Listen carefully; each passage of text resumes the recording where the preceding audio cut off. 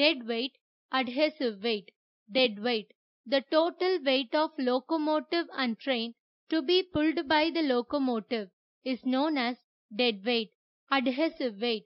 The total weight to be carried on the driving wheels is known as the adhesive weight. Name the various methods of traction motor control. There are various methods for controlling the speed of DC series motors.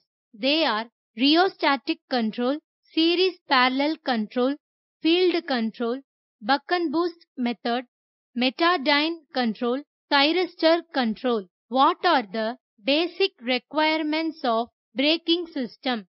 The basic requirements of a braking system are given below.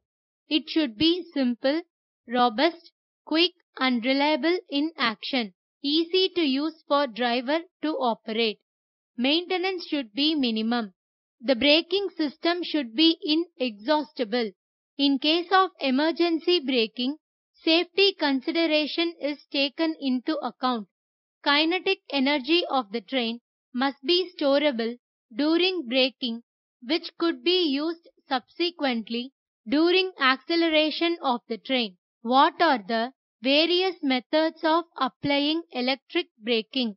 There are three methods of applying electric braking are plugging or reverse current braking, rheostatic braking, regenerative braking. Name the advanced methods of speed control of traction motors.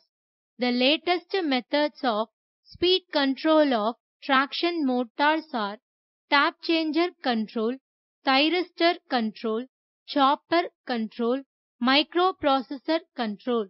What are the advantages of microprocessor based control of traction motors? The advantages of microprocessor based drives are high speed of response, high accuracy, over voltage and over speed protection, electronic interlocking, less sensitive to temperature variations and drift. Numbers of components used are.